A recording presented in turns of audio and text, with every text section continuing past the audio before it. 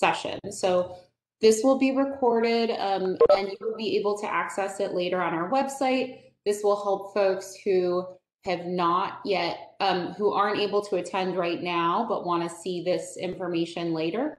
But just so you all know, this is being recorded. We're still getting those beeps rolling in. So again, just for the good of the order, you are all on mute. And if you could keep your videos off for the preservation of bandwidth, that would be greatly appreciated. As you can see, Gregory Foster also let folks know that they will be independently recording this as well. So I suppose there will be 2 recordings available. Just so you know how today is going to go on, I'm going to give a presentation. Jessica Allenton, the Assistant Director from our Commodity Inspection Division, is also going to be presenting with me. And then at the end, we're going to have time for question and answer. Because we are in this online format, the question and answer will occur in the chat box.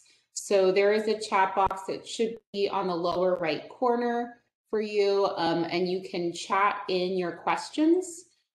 Jessica is going to be moderating that chat box. Just so you know, you'll need to post your question to everyone, because if you just post it to me, I'm the only person who will see it, and Jessica will not see it. She's the one moderating the questions. You should be able to send a question to Jessica as well, but just know that your questions will be in the chat box. While we would love to answer all of your questions today, we A, might not have time, and B, might not know the answers. I'm perfectly comfortable with letting you know what I don't know. So if I just don't have an answer for you, then it's something that we'll follow up on. So anything that you put into the chat box, we will work on getting an answer for you. It doesn't mean that we're going to have it today. So put your questions into the chat box as they come up for you, and we will have time at the end to go over your questions. So still having those beeps roll in. That's always exciting. I'm glad you all came. So we're gonna get this going, and I'm now going to engage in transition of sharing the PowerPoint on the internet. So just bear with me for just a few minutes while I get our PowerPoint going.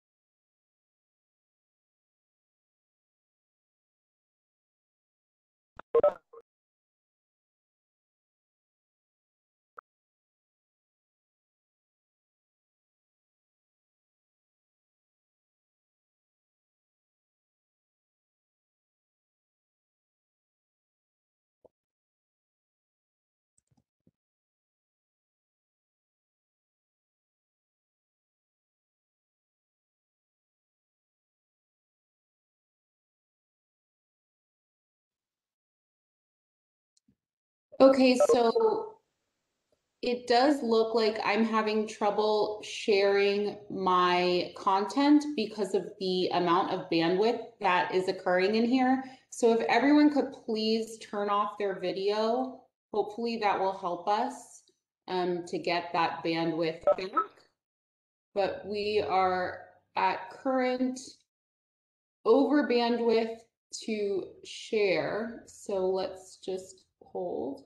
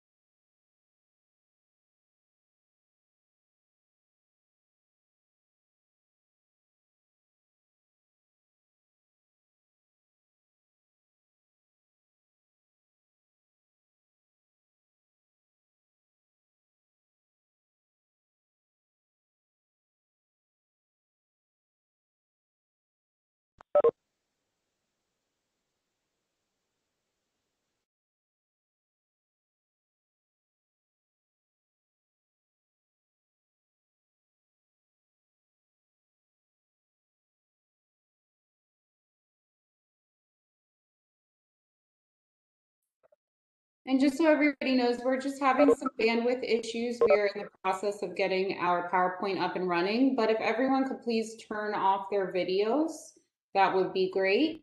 That way we have bandwidth preservation.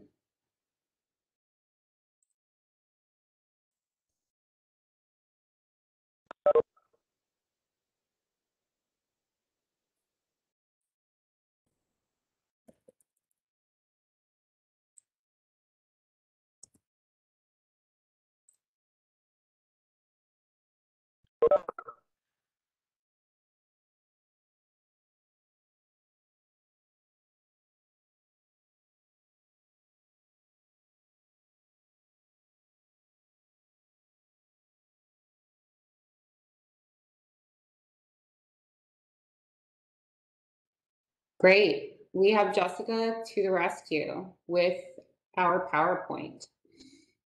Thank you, Jessica. Okay, so we're just going to get this moving since we have our PowerPoint going. And this is our first presentation of the year as the Washington State Department of Agriculture's hemp program. I am Tricia Ehrlich. I'm the hemp program manager. I'll tell you a little bit more about myself later, but for today, we're just going to go over what the hemp program is, what it has been, what it will be, and what the timeline for you looks like as people who are producing hemp or otherwise interested in hemp. So we can move to that next slide. Great. And so this is a webinar series. When we originally kind of imagined what this might look like, we were thinking about having a hemp conference. And then in the world that we are currently in, the global pandemic COVID-19 world, we realized that we probably weren't going to get together in a room and have a day of exciting activities. So it made a little bit more sense to take advantage of this online format and do a multi-part webinar series so that we could have different folks from different areas of WSDA present to you and give you an idea of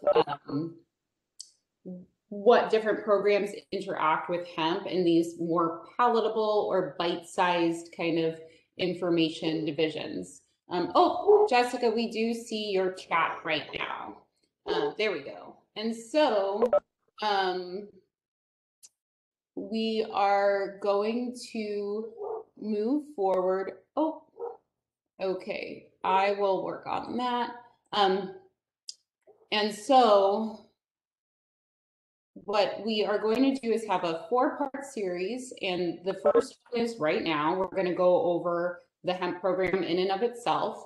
And then the next one will be next Wednesday. That's going to start a little earlier from 9:30 to 12.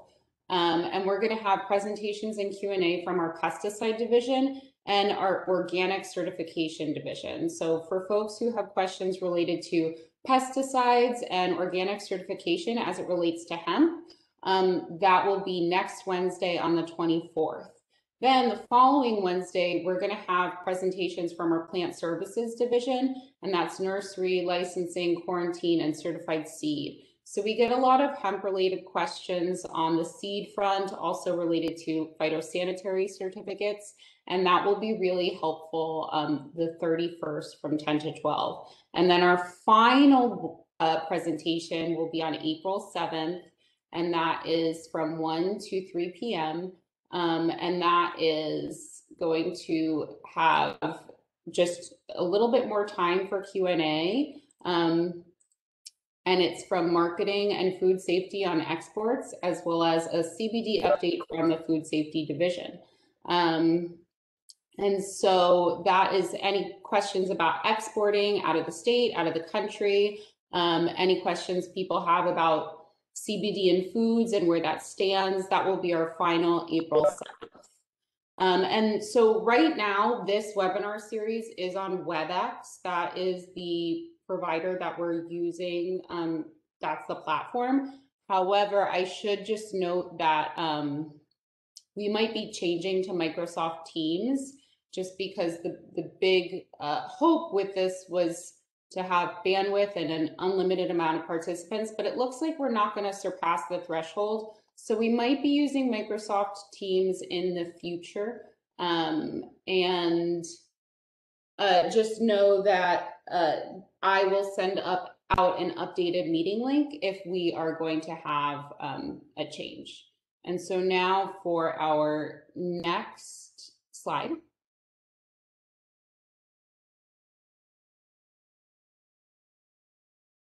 And this is us. I'm Tricia Ehrlich. I'm the Hemp Program Manager. I started in this role in August of this year, or August of 2020. Prior to that, I was at the Liquor and Cannabis Board as a research consultant for almost 3 years. I started in 2017. And prior to that, I was at the University of Washington working on my master's in public health, where I did a study on the occupational health and safety of cannabis farm workers. So I've been in this cannabis plant space for a few years now, but I'm new to the Department of Agriculture. And now I will introduce our Assistant Director, Jessica Allenton. Jessica, are you here? Yes, good morning, everyone. Thank you for joining. I am Jessica Allenton. I'm the Assistant Director for the Commodity Inspection Division here at WSDA. So I oversee 5 programs, one of which is the Hemp program. So I work very closely with Tricia on just kind of oversight and making sure that we're meeting our regulatory obligation. Tricia is your main contact, and she's really the one managing the program, but I provide that support and oversight. Additionally, we do have 2 admin staff that are not full-time with the program here at the division headquarters level that spend a part of their time helping with the Hemp program. Because it is such a small program, there's only 1 full-time employee, which is Tricia. But all of us, as we can for funding and for capacity, we jump in and help her with managing that program. So thank you all for joining us. This is exciting. Great, thank you. So what we'll go over today, we're going to go over the Hemp program. So as some of you know, this is a very new program. So we'll go over where it came from and where it's going. We'll also go over a timeline in the year of a hemp producer, how you're going to interact with our program and your different obligations as a hemp producer. And then we'll go into harvest inspections, the sampling and testing, and we'll also go into our changes for the 2021 growing season, the USDA final rule changes. So as you know, we had an interim final rule and now we have the actual final rule. Our own rule updates and policy statement updates, and our new license application software. And so from there, we'll go to our next slide. And I'll let Jessica take over for this one. Perfect. And I am going to pull up my notes, so hopefully it will show up on my screen and on all of your screens. Okay, perfect. I think we still have it. So just a little bit about the history of the Hemp program. For for those that haven't been here with us since the beginning of the pilot program, in 2014, the federal Farm Bill allowed state departments of agriculture to create hemp pilot programs. Because of that, Washington legislature, so just a little bit about the process, sorry, backing up. Anytime there's legislation at the federal level that allows the states to do something like this Farm Bill or the 2018 Farm Bill, which we'll talk about, states still have to follow their own legislative process in order to give agencies the authority to do something with that legislation. So in 2014, the federal government gave state departments of agriculture the authority to create pilot programs. We then had a bill passed into law here in Washington. We went through the rulemaking process in 2016. 2017 was the first growing season where we licensed growers, processors, and seed distributors, and we actually called it like processor marketers because the hemp products and hemp itself was so heavily regulated. There was a lot of oversight at that time. One of the current struggles that we had in 17 is we had 7 licensees, but we had no processors. So at that time in the pilot program, you could not move across state lines. I had to stay within Washington. And because we had no processors, that first year it was a real big struggle for the 7 licensees that we had. In 2018, the program stayed pretty small as we awaited some changes on what that looked like in the Farm Bill. One of the big issues that we ran into with the pilot program were we had legislation that was passed that limited hemp for human consumption. So no CBD at all, only things that could be used for consumption, including topical or inhalation, was just hemp seed. So that really limited the amount of folks that were interested in participating in the hemp program at that time. So in 2019, based on the 2018 Farm Bill, which removed industrial hemp from the Schedule I list and provided the United States Department of Agriculture the ability to regulate hemp, we had industry advocated and really pushed legislation for us, which we're grateful for, in order to allow us to develop a program to submit to USDA for approval under that 2018 Farm Bill. Again, because we have to have authority to do, to change from the pilot program to the program that we had now. Additionally, the legislation helped remove language around CBD allowance for human consumption. And also, we had a buffer requirement, a mileage buffer from marijuana, which was removed, which was helpful for folks. So a lot of changes in 2019, and we had a huge increase in participation in the program because of it. We had 135 licensees that year, which is huge from 7 the first 2 years to blow up. We definitely appreciated everybody's patience as we went through that process of bulking up because of that time. And up until this year, we were doing everything paper and manually. So it was quite the process.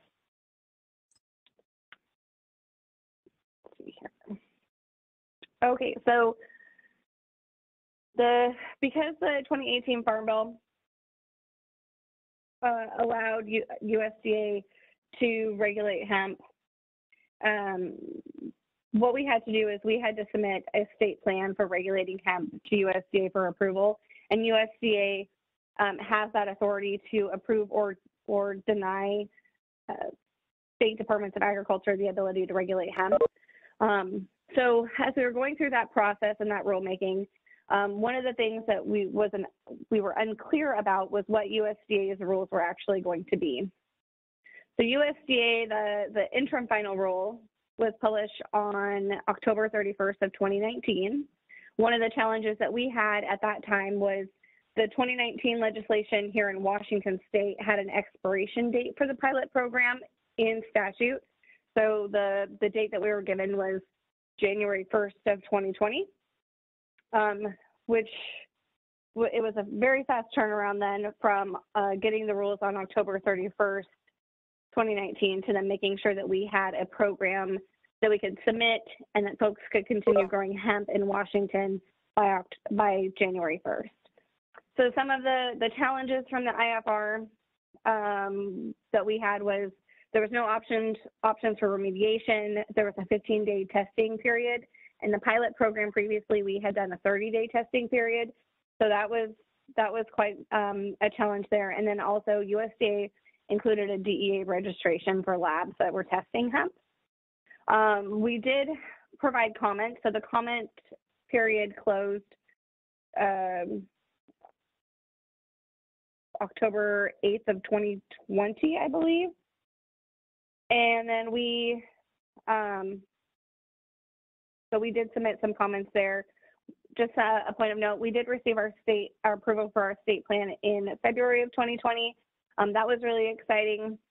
We definitely weren't the first state that got it, but we were pretty close. I would say top first 10 is great to have that. And the big thing there was it allowed you as growers to continue growing hemp while we were waiting on USDA to do their final rule.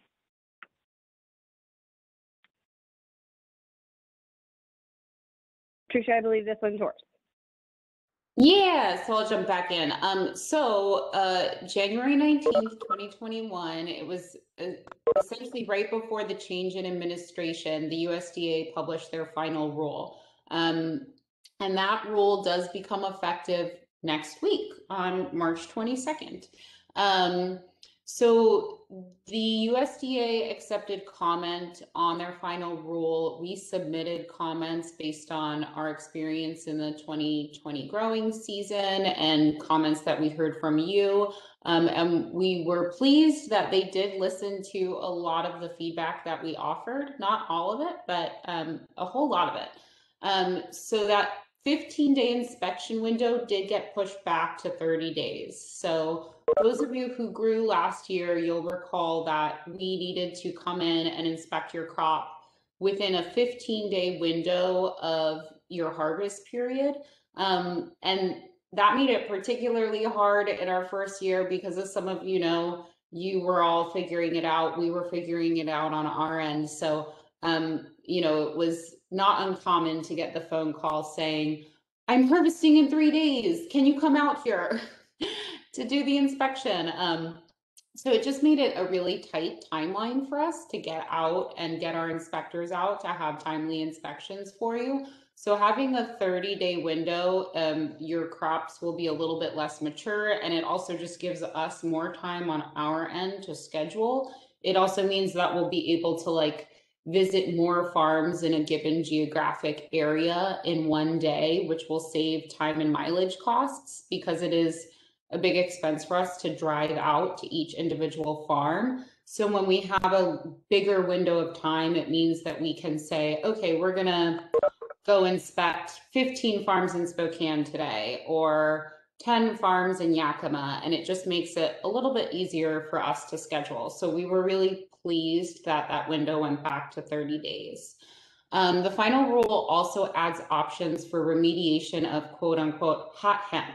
And hot hemp is anything greater than 0.3% THC. Last year, there were no remediation options. We could retest, but I will say it was pretty rare. Once someone tests hot, their crops usually stay in hot.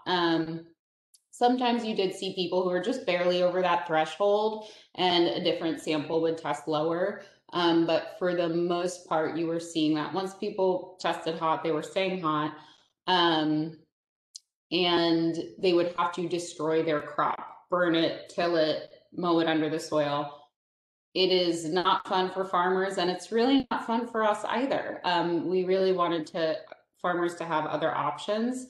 And so now there will be an option for remediation of hot hemp.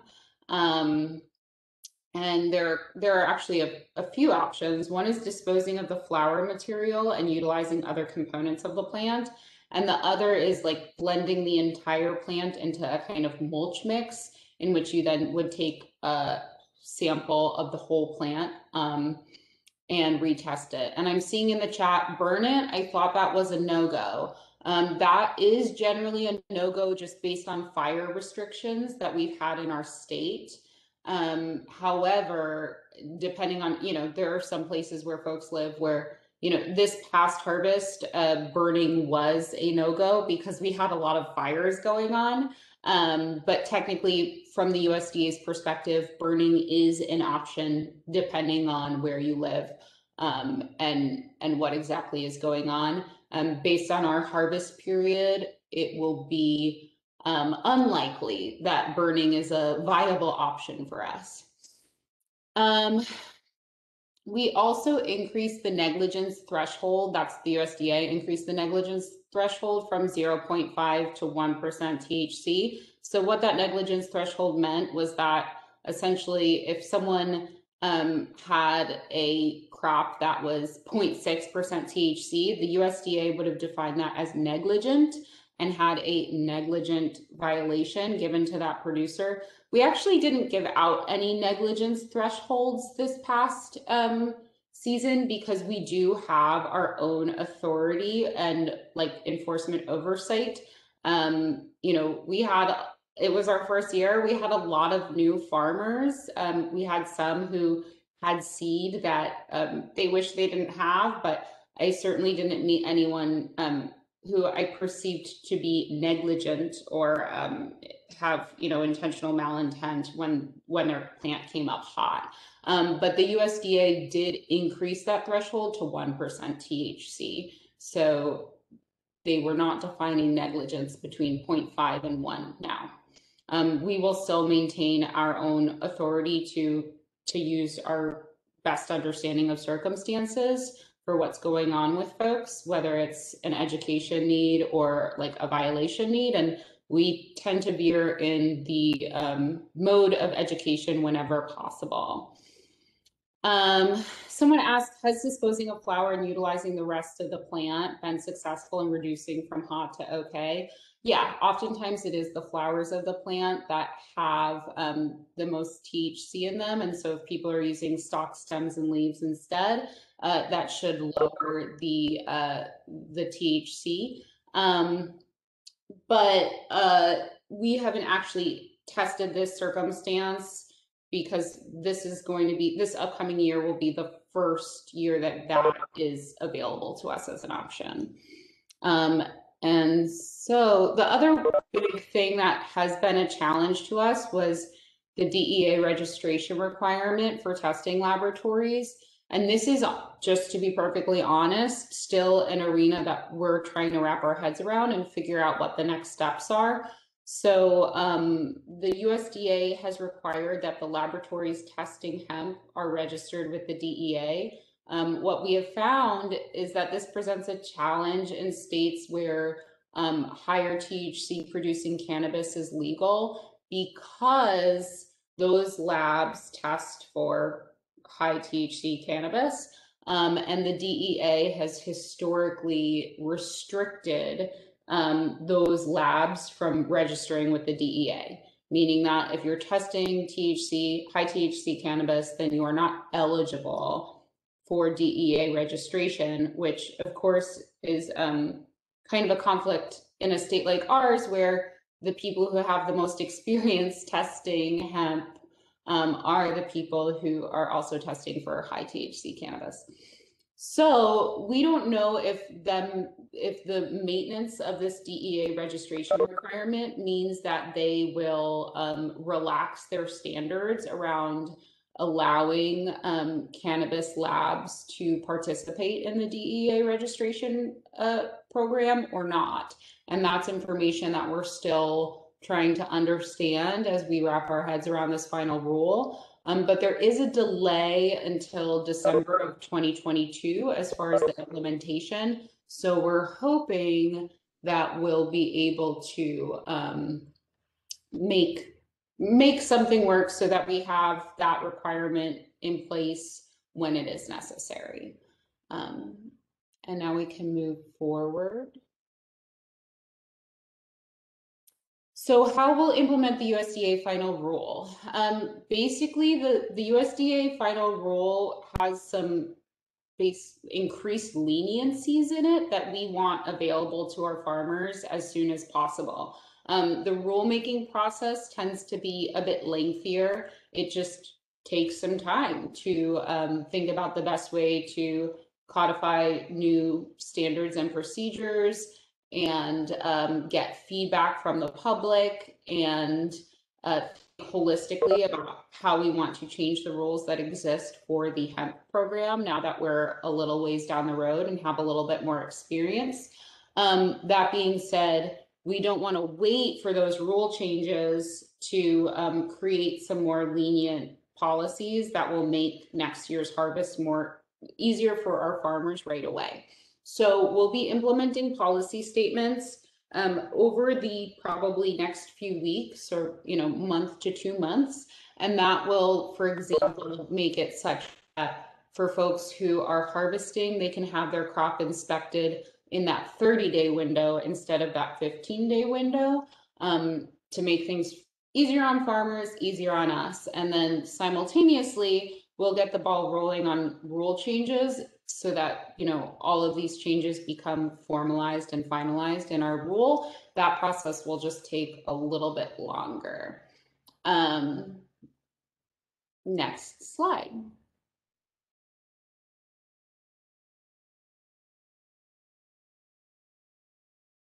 Here we go. Okay. A year in the life of a hemp producer. So far, every year has been really unique just because it is a new program. So we'll give you kind of the timeline, and the timeline is filled with lots of asterisks because we are still just working out the details. So in a typical year, our application period opens on January 1st for new licensees and for license renewals. And this year that was a little bit different because we were implementing new software. And so but typically our application period opens on January 1st. I will say we accept applications all year round. So any time of the year that you want to apply to the hemp program, you can apply. It's just that typically speaking, we have like a regular time period in which we accept applications. And then typically speaking, we have what is considered a quote unquote late application period. And we charge a little bit more for that late application period. So in a typical year, after March 31st, it goes into our late application period. And that means that applications cost an additional $200. But this year, because we were implementing a new licensing and regulatory software system, we are not having any late fees. So you can apply to the hemp program at any time for our $1,200 fee until March 31st, 2022. That's March 31st of next year, 2022. And then starting there, applications received after March 31st will incur the late fee. So you can apply anytime, but our typical application season is between January 1st and March 31st. Hey, Teresa. Oh, yeah. I think it's also important to note here that while they can apply at any time for a license, the license does expire. Everybody's license expires at the same time. So somebody that applies and gets a license in October, you're still paying the application fee and the late fee at that point, and you will still have to then reapply during the application window because all of the licenses expire, end of April of each year? Yeah, so definitely important point. It becomes less efficient to share the or it becomes less efficient to apply during certain periods of time for you, particularly if you're an outdoor farmer. So I've had some outdoor farmers who have called me in November saying, can I apply? And I say, yes, you certainly can apply, but it might kind of be a misuse of your funds if you're not going to be putting roots in the ground until April. Just wait until January, fill out your application in January. That way you get a full kind of like 16-month licensure period. And you don't have to worry about relicensing before you're even putting flower in the ground. That being said, I've also talked to indoor farmers in November who say, oh, I'm planning on, planting and having multiple cycles before, multiple harvests before the April 30th. So it makes sense for me to license now. So that's just kind of a decision you'll have to make, and we can talk through it if you're trying to figure out when is the right time for you to license.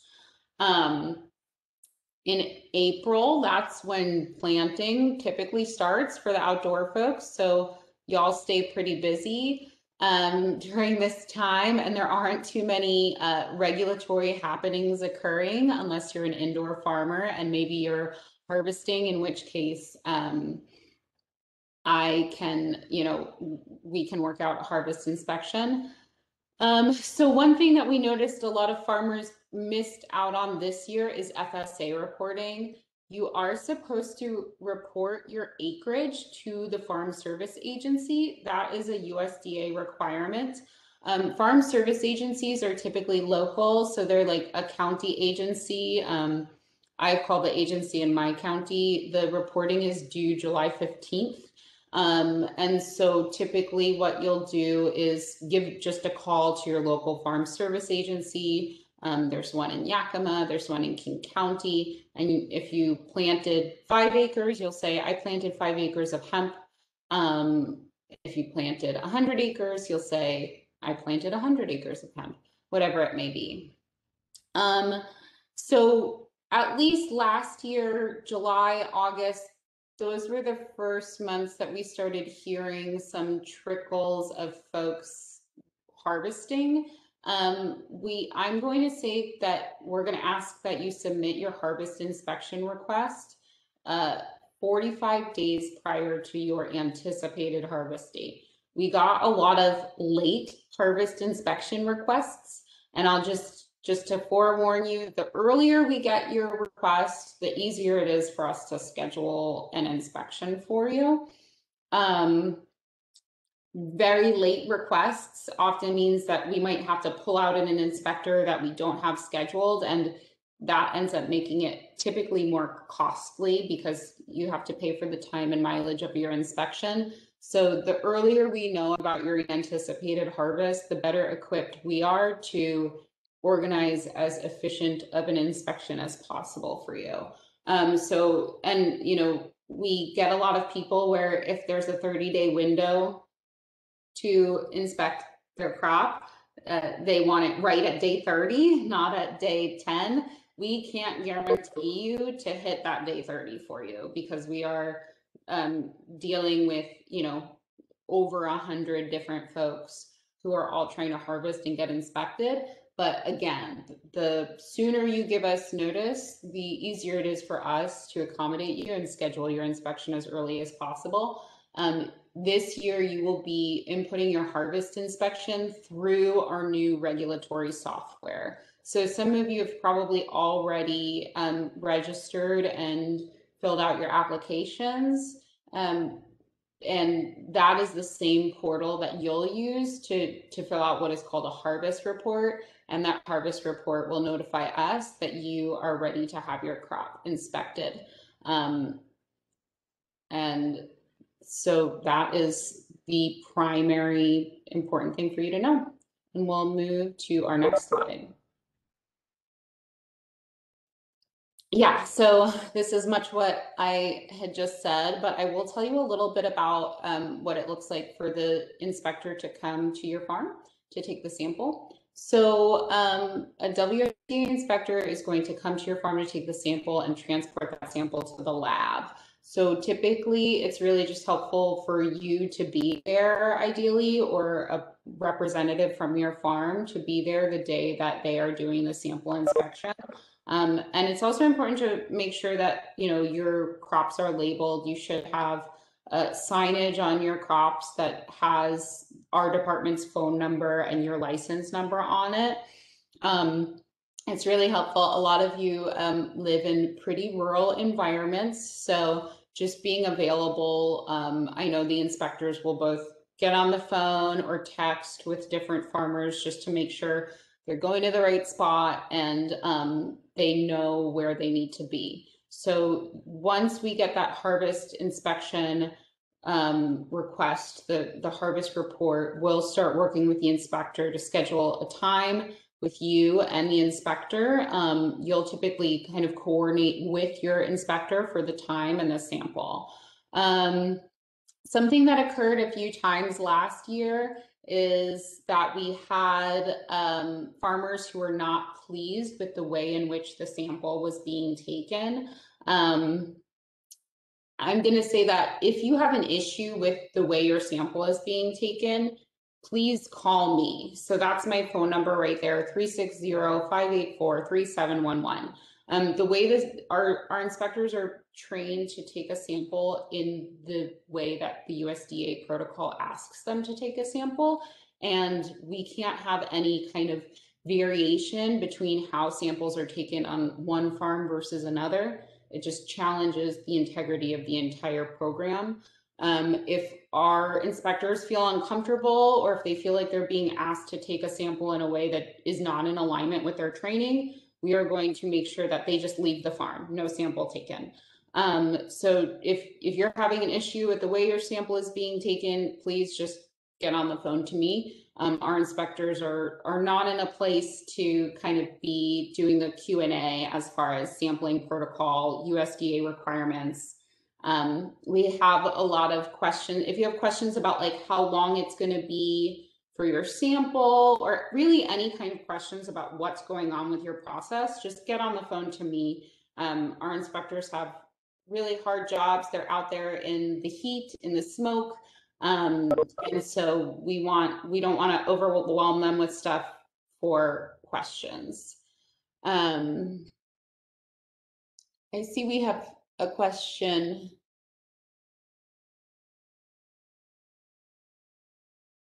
I'm going to work on that question later because it's a little complicated, but I will take that at the end.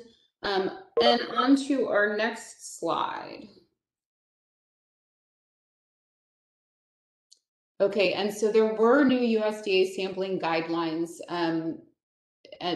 for this year, which essentially just means that we're going to be taking the top of the crop, the 5 to 8 inches of the top of the crop from the main stem.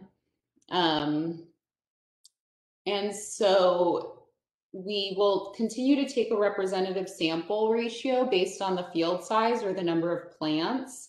So basically that means that like if you are on a very large farm, we'll be crossing over. We can go to the next slide actually, Jessica. I think it shows that. Oh, no, I guess it doesn't. No, I think we took it out. So we do have a table where it talks about the number of samples that we try to take, but it really comes down to the size of the field or number of plants. So we can definitely include that when we send it out for folks. It's not a hard and fast thing. It's just making sure that we get a representative sample. Yeah, so the inspector will kind of cross the farm to make sure that they're getting a number of plants that is representative based on the acreage that you've planted, and then cut that top of the plant. And then we'll go to our next slide.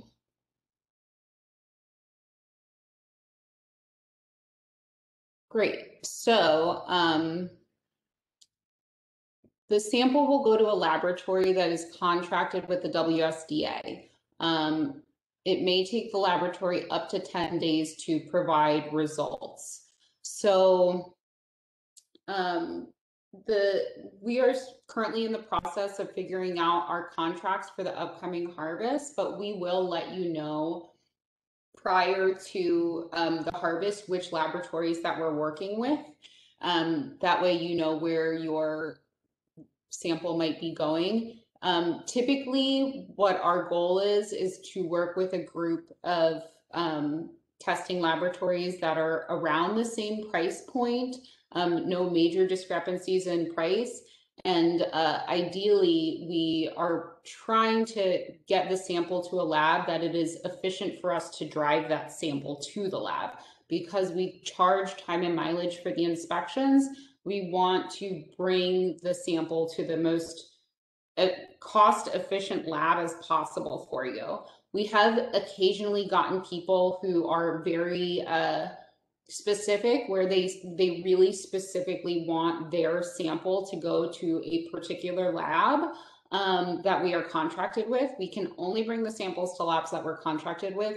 If you really want your sample to go to a lab, to a very specific lab, you can make that clear to us. However, it may cost more to bring your sample to that lab if geographically it means that we're bringing just your sample somewhere different than the other samples that we're moving around that week. You will be provided with a certificate of analysis that was produced by the laboratory. So the sample will go to the lab, and then the lab will send me the certificate of analysis. And then from that certificate of analysis, I produce a THC certificate specifically from our hemp program. And so you will then be issued with a THC certificate from the hemp program, as well as a certificate of analysis from the laboratory. And we suggest that anytime your harvested crop is traveling, that you have it travel with those documents: the THC certificate from the hemp program, the certificate of analysis, and ideally a copy of your license. Now, I'll just go back to the question that Bonnie Joe asked me. So how should producers plan ahead to move their crop after it is sampled and harvested for drying or processing while they wait for their Fit for Commerce certificate? How do they make changes on their application in the future to add a location for drying, processing, and storage? So when you apply as a hemp producer, there is a map within your application, and you can pinpoint a location for storage, drying, and processing. So the only requirement is that you have, so until you have your THC certificate from us, your crop can't leave your registered area. That means that you can still harvest it and dry it as long as you're keeping it on your registered drying and storage areas that you have registered with us. So when you fill out your application, you are going to put a little pin on where your drying and storage room is. And if we come take your sample and you want to harvest right away, you can go ahead and harvest, as long as you're just keeping it in your registered land area, your drying area, your storage area. So when you're registering your grow areas, it's also really important that you are simultaneously registering your drying, processing, storage facilities. Any facilities where you're planning on transporting your crop before you export it, sell it, move it out, that's really important that you have registered with us. And that way, once we take the sample, you can harvest, you can do what you want, and it is still in your registered area as a hemp producer. What I'll say is, once you harvest your crop, you're no longer eligible for a retest. So let's say that you test 0.42. So you're 0.12 over 0.3. If you haven't harvested, then we can come back and take another sample of your crop. But if you have harvested, then you're stuck at that 0.42, which means that you've now moved into your remediation options of like using the bulk biomass that's been mulched, or taking the flowers out. You only have one of those two options if you've already harvested. That being said, once you get sampled, you can harvest your crop. You just need to make sure that it is located on your registered land areas, which certainly can include drying and storage. That is available on the application. If you, this is not uncommon, in which folks have grown and now they're drying and they're harvesting and they're like, oh my goodness, I have run out of drying space.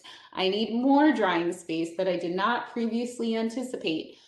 You can actually do a license modification. It costs $200, but you fill out a license modification, and what you can do is you can add a grow location, you can add a drying or storage facility, at any time in the year. It's just $200 per additional site. So you go back into the software and you input a new address, and that way those locations are accounted for. So hopefully that handles the question. And I will say, some of the different laboratories do offer rush testing. So if you are really like in a rush to harvest or move this out and you want your results quicker than the 10-day turn time, then depending on the lab, they might have an option to speed that up. But again, call me with those questions, not the inspector. Make sure you give me a call to say, okay, I'm in a bind. This is what I need. Where should we move from here? Okay, next slide. Billing and payments. So the Hemp program is currently a checks only program. You must send a check in the mail for invoices received. Someone calls me probably every day and says, really? Are you sure you only take checks? And really, I am sure that we only take checks. I, like many of you, would also probably have to go to the bank to get a check. Because I do not have checks either in this modern world. But unfortunately, in this moment, we only take checks. It is something we're working on. So it is our hope that in the future, we'll be able to have an online or credit card payment system. It's just not something that we have quite yet. We're still in that government mode of working slowly to try to make some changes. One thing that we ask is that you wait to send us money until you have received an invoice. We get a lot of folks who will send us checks for, I don't know what, because they don't have invoices attached to them. And then we have to figure out what the money is an account for. And oftentimes, like, for example, someone will send us a $200 check in anticipation of their harvest inspection, but there will be additional charges related to time and mileage or testing. So we'll have to go back and forth several times, and it's really hard to like make amends with what the total amount is owed. So just wait until we invoice you and send us a check for the full amount when the whole process is complete. Licensing costs $1,200 annually, and you will receive an email invoice upon completion of your application or renewal. And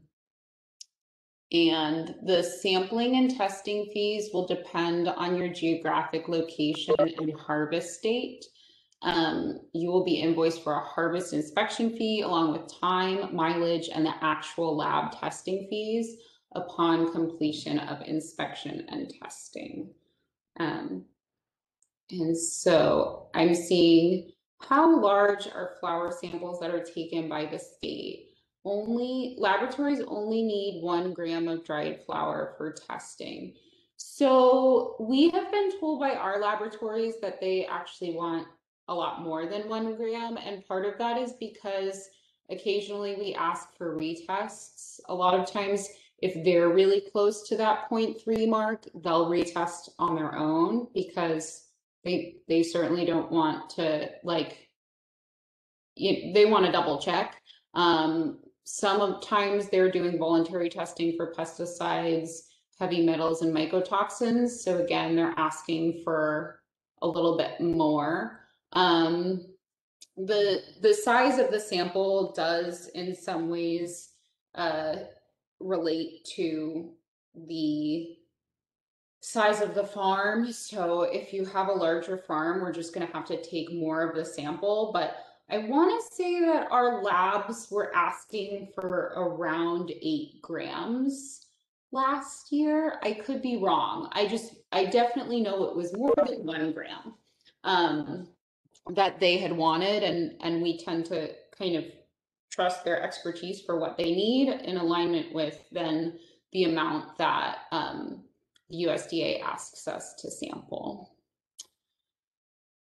And we can go on to the next slide. Teresa, I just want to add a couple things. I think part of the reason why, in addition to what you said, that we would want and support the labs asking for more than 1 gram would be also that we're providing fresh material that then gets dried versus dried material or other types of products that they'd be testing. And we have in the history of the program asked them to retest and picked up part of the sample to do testing at our own WSDA lab. So having them have enough to where we could do multiple tests is definitely something that we need. Also, we get a lot of questions around, we get a lot of concerns around the invoices that folks get when they receive their invoice for inspection and testing. A lot of surprises there because, as Tricia, you mentioned, folks assume it's going to be close to that $200 fee, not realizing it's also time and mileage. And so I would point out that the program right now is an extremely small program. And because it's a fee for service program, we don't get any general fund money from the legislature. So we're required to maintain our expenses through fees. And in order to do that, when you have such a small program, you have to have things like time and mileage to make up the cost for bringing on inspection staff. As I mentioned earlier, Tricia is our only full-time employee, which is really covered mostly by licensing fees. And so the sampling and testing fees outside of the actual lab test fee that we get charged from the lab, when you're getting your sampling and your time and mileage, you're really paying for the inspector that we have to hire in order to do the seasonal testing. So ideally, if we had, a significantly larger number of participants in the program, we would be able to look at maybe doing away with something like time and mileage. Some of our other programs are able to absorb that cost because they have, enough participation in the program to where, licensing would cover something like that. But at this time, the program is so small that we do not have enough. And so that's why you're seeing, a $200 or a $1,200 licensing fee, and then a processing fee for for your Fit for Commerce certificate, and also, that covers scheduling and then time and mileage of the actual inspector. Yeah. Yes, thank you for that. So we're moving on to the part with our new licensing and regulatory software. And just to be honest, it was my intention to kind of go through the software live with y'all, but due to the incredible bandwidth that we are occupying, I don't think I'm going to be able to do that with you, but I am going to talk about it. And I think that'll still be helpful. Just know that, so we've had some people experience what I call hiccups with our new licensing and regulatory software, and just be sure to call me on the phone. I am here to help you out in whatever capacity that I am capable of. And when we have issues where we need to refer up to IT, we're able to do that too. But our new licensing and regulatory software is pretty exciting, in part just because our program is getting larger. The USDA has a lot of requirements related to kind of how we provide them with data. And so manually organizing that data was just not working anymore. So having this system means that we will be better equipped to kind of collect information. For example, I get a lot of questions for you as far as what percentage of people are growing for cannabinoid oils versus just for biomass or whatever it might be. And those were answers we didn't have in the past. And now we're able to kind of see not just how much people are growing, but why they're growing the amount of they're growing, what they're growing it for. So it's going to give us a lot better information about what is going on. So our application for the hemp producer license has moved online. So if you want to be a hemp producer, then you are going online to do that. If you go to our website, then you will, the WSDA hemp program website, then you will find a link that will take you to the new application. I've had a lot of people call saying that they're trying to log in and they forgot their password. Actually, you've just never had a password. It's a new system, so you have to click the register button below before you can log in. So the first step is to register. A lot of people try to log in and probably like me, you try to use the same username and password that you have for every other component of your life, put in your Netflix password and get rejected. But yeah, you're going to want to register the first time that you use the system. And then from there, you're going to sign in. If you are someone who has previously been licensed with us, meaning that you, and in the program that has existed since the Farm Bill passed in 2018. So we had some folks who were in our industrial hemp program. Your license would have started with the prefix WAIH. If your license started with the prefix WAIH, then your data was not integrated into our new software system. So you're going to have to do a completely new application. If you're someone who has the license prefix 53 dash a number, and you had previously been licensed with us, then you should be eligible for renewal. What that means is that if you use the email address that you previously had on file with us, then you should, when you register for your account, then you should be brought into a system that has a renewal button as opposed to an application button. So you can actually renew and it will have some of your data stored. Again, in the event that you are using the email address that you had used in your previous licensure, starting with the prefix 53, then you will be eligible to renew and some of your information will be kept. Other components of the new application system, you will upload your background check. And so in the past, you would email us a background check. Now you upload it. We got the question, I gave you my background check last year. Do I have to give it to you again? Yes. The USDA requires a yearly background check. So you will have to give us a new background check that I believe was completed within 60 days of you starting your application. So updated background check. There is a new mapping tool that allows you to draw out the outline of your registered land area. And a couple of other things. You can put a pin for where your drying or storage area is. So all of those are options for you. I'm trying to think of other components that it is important for me to go over while we are thinking about that application. So occasionally people will either have trouble accessing the renewal button or the map on their application. I am like the queen of calling IT and then having them ask me if I have restarted my computer, to which the answer is always no. So what we have found is that clearing your cookies, cache, temporary internet files, whatever that may be called on your browser, is usually the most effective way if you're not having certain buttons show up to have them show up.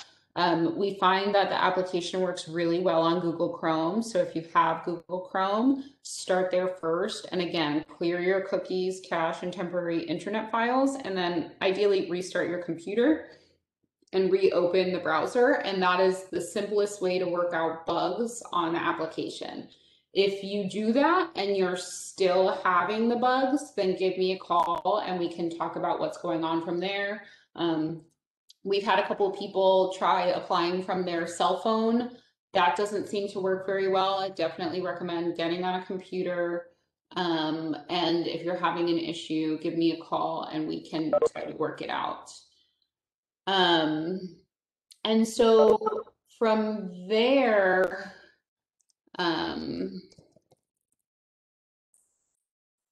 we are just going to move forward into questions. So if anyone has a question that they want to pop into the chat box, I can try to answer your question. Not seeing any questions yet. Hey, Tricia, I think something that would be helpful for us to do is maybe you and I, after this, can have, we can record a webinar where we're just going through the software, and then we can post that as well. Totally, yeah. It was our hope to have the software shareable for you, but it looks like with all of the wonderful people who have joined us, we just don't have the bandwidth to share it. So we'll create a recording so that y'all can familiarize yourself with the software. And okay. Yes, annual background checks are needed for all applications, including renewals. The question was, are annual background checks needed for all applications, including renewals? Yes, you must submit a background check yearly. That is a USDA requirement, so they are required. Tricia, I have a couple. Okay, great. So one that we received, a couple questions specifically around sample sizes. We do have a chart, as I mentioned, that talks about sample sizes. I believe it really highlights larger plots. So for folks that have smaller ones, I know I got a specific question. We will work through that one with that person. But it's a fresh weight that we're taking samples from. And then we had a question around, is there an average cost of the sampling process? Tricia, you're more familiar with the invoices that went out than I am. I think we've had some that have been around, $250, $300, and then we've had some that have been, extremely, into the several thousands, based on the number of samples that folks have asked us to take. So something that I don't know if we really touched on was, you may ask us to break up your land into multiple lots for testing. We have that done quite frequently if folks have, a large acreage with multiple varieties. You may want us to do different testing for each variety, or if you have a section of your acreage that seems to have done better than others, you may want us to break that up, especially if folks are testing above the threshold. We have had some success with narrowing down portions of land that maybe got less sun or natural occurrences to where that piece of acreage tests below the threshold and is able to be processed, and then you're only dealing with destruction or remediation for the others. We did get another question here. Is remediation only at the biomass level, or is remediation of more processed products, i.e. oil, on site possible? Yeah, so we, as an agency, our rules are related to the plant and the crop. There is not any type of distillation or processing option for remediation. Everything that occurs for remediation still has to happen at the plant level. So the plant has to be signed off on before it can be extracted or anything like that. So no, the extraction distillation is not currently an option available as provided by the USDA for remediation. And I'll add on to Jessica's response related to costs for sampling and testing, because yeah, there's a really wide range of costs depending upon where you live and your samples. And I'll also just encourage people just to kind of think strategically about how you want your samples taken. We've had a lot of people who are choosing to like break up their lots to a great degree, or do a lot of like marketing testing or research and design type testing, where folks have reached out to me saying like, I want these 10 tests. I want you to come on September 1st and September 15th and October 1st and October 15th. And what I typically tell folks is that you are welcome to do a whole series of testing that you want to do as a private company. There's nothing stopping you from doing your own testing. Please go do your own testing. We need to take a compliance sample. That is something that we have to do. And for the crops specifically that you are intending on, harvesting, exporting, selling, exiting your property, we have to take our compliance sample. But oftentimes it is more cost efficient for you to do some of your own like marketing or research design sampling, or sampling that you do to try to figure out where the crop maturity is at before we come. Just do that on your own. So I just encourage you, and feel free to like give me a call. I've talked this out with many farmers as far as like what makes sense for you, for what we should sample and when we should sample it, versus other sampling you might want to do just to fulfill your own curiosity. We'll try to come up with like the most cost-effective plan that we can, if we have the information.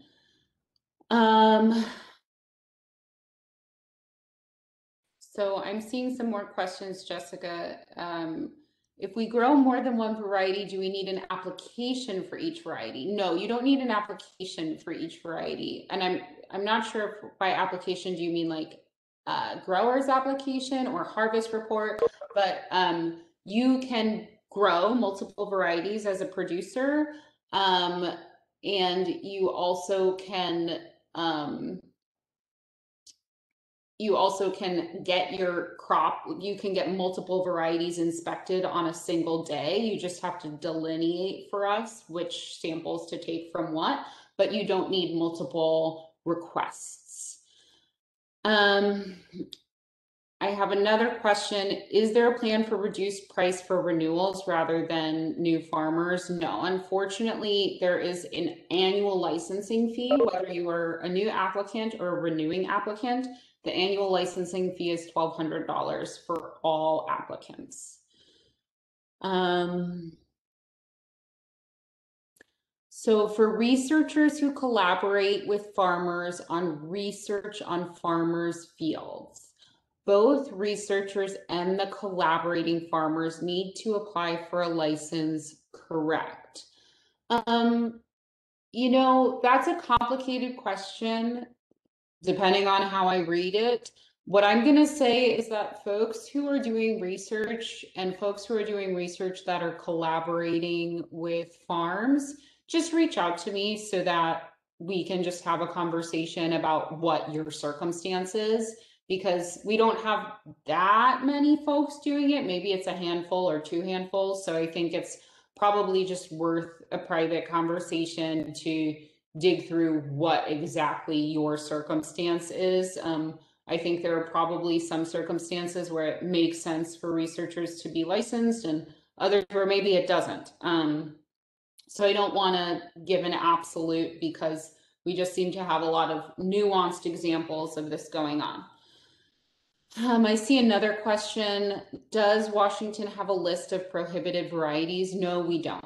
At this point, they're like, I know states like Kentucky who have been doing this for a bit longer than us have like list of approved or certified varieties and also a list of prohibited.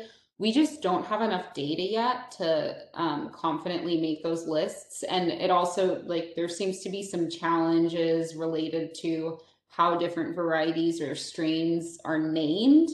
that prevent us from making any kind of prohibited or approved list at any time. Hey, Tricia, something I'd probably add on that one is the pilot program required folks to use certified seed. And when there was the 2019 legislation, it really opened it up to where the seed is really on the ownership of the producer to take the risk on what type of seed and what varieties you all want to use. So that's been a big driver as well on why we haven't put together a list of approved varieties just around authority. So just something there. Yes, very good. Okay, I see another question. Is there any oversight by any agency for processing? Is trimming and packaging for retail or shredding and packing cones for smokable considered processing? If not, when after harvest is it considered processing? So that is a layered question. We do not regulate processing at the Washington State Department of Agriculture. So no, there is not necessarily any oversight by any agency for processing. And because there isn't oversight, there also isn't a definition. So saying, but essentially what I let people know is that you are interacting with us until you get that THC certificate from us with your COA. And once you receive that THC certificate, that's when essentially we exit the process. You still might come back to us for help with, for example, if you're exporting something, maybe you need a phytosanitary certificate, maybe you need some other assistance as you're exporting. But what you're doing after you get that THC certificate, if you're extracting it, if you are packaging it, if you are shredding it, if you're putting it into cones, that is not something that we interact with. I will say that there is a bill right now in the legislature. It's 5372. It's Senate Bill 5372. And it has a hearing on Friday. And that would allow processors, folks who are processing hemp, to register with us at the WSDA, but it's truly just a registration and it's voluntary. And what that means is it's twofold, I think. Right now, oftentimes farmers don't know how to find processors and processors don't know how to find farmers. So this would at least give us a list of folks who choose to register and would probably ease the connections between those two entities. And the other arena and that it might create some ease for us for law enforcement if they are entering into a facility where folks have possession of hemp material. That can sometimes provide confusion for law enforcement. So if that location was registered, it would, again, ideally ease that confusion. But it wouldn't actually, I don't believe that bill has much to say over the actual actions of processing. It's more just the locations of processing. But that bill has a hearing on Friday. It is not yet law. As of now, there is not any oversight. And someone said, can you please repeat that bill number? And I do see that Greg Foster just posted to everybody. SB 5372 has a hearing on Friday. So Jessica, do you see any more questions on your end? No, but I did have another thing that we probably should talk about. Tricia and I both get a lot of calls from local law enforcement. And so I think it's really important, while we're spending a significant amount of time going through and finding, they'll send us an address or names. So what you all can do to help facilitate some of the struggles that we're having and law enforcement is having is just making sure that you're following the requirements of posting your license where you're registering. So there is, under our program rules, there is a requirement that you're posting signage on your property where you're growing hemp or where you have it registered, so that folks know that it's hemp and not marijuana. But that also then helps when we're getting phone calls from law enforcement and they say, okay, well, they have a license posted, can you double check? And then it's a very easy thing for us to pull up and make sure that we actually have issued that license. So just something to keep in mind, because there has been more enforcement activity over the last year since there's been an increase in hemp and marijuana production.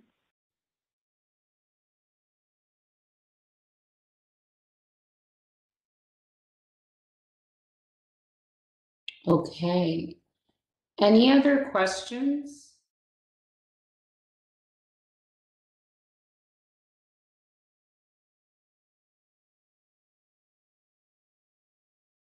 I don't see any other questions in the chat, Tricia, but something that folks can do, which I'm sure you'll mention again, but there is our generic hemp email, hemp@agr.wa.gov, that's on the slide right now, and we can make sure that we're answering any questions you have afterwards as well. Yes. Feel free to ask more questions. I'll just keep this open for a minute or two, but I also won't hold you if you have no more questions. So we did get one, Tricia. Oh, there we go. We have a question. Can a local ordinance prevent hemp from being grown? Yes. So we have in the past had county ordinances placed restrictions on hemp. We've had a couple counties do that. I haven't had the experience since we put our commercial program together. Most of our issues were around the time period in which we did not have an approved plan from USDA. But now, Tricia, I don't know if you've received any word from any counties lately that are preventing hemp. The big one may be preventing where within city limits it could be grown, but altogether banning it, I'm not aware.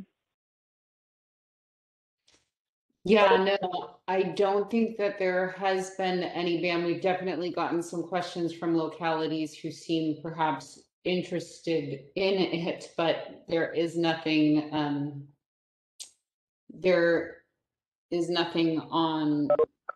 that prevents anyone in any locality at this moment. And then I do see another question. It's a question actually that I don't know that I have the answer for. Is the age limit for smokable hemp 18 or 21? I know the smoking age for tobacco and vapor products is 21, but I'm not sure definitions wise if hemp products are included in that. That's going to have to go on the list of questions that I have to answer later. And then I see another question.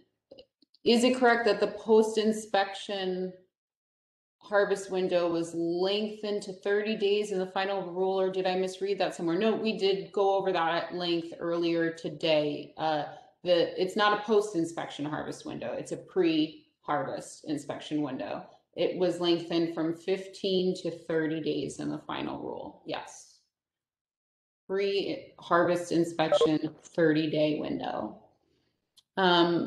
Any more questions?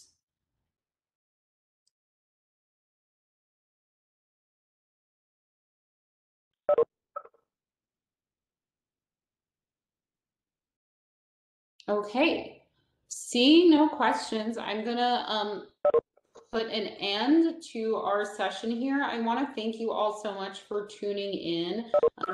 We will be working on closed captioning or providing transcripts for this recording and then giving it to you so that you can look at it later. And in the meantime, if you have any questions for me, please feel free to reach out at the email address or phone number listed, and we really look forward to hopefully you all will tune in the future. We still have 3 more webinars, so I'll be sending out links for the 3 more webinars. Be sure to check us out every Wednesday for the next 3 Wednesdays. Yeah, thank you so much. And thank you, Jessica, for your help as well. Have a great day, everyone.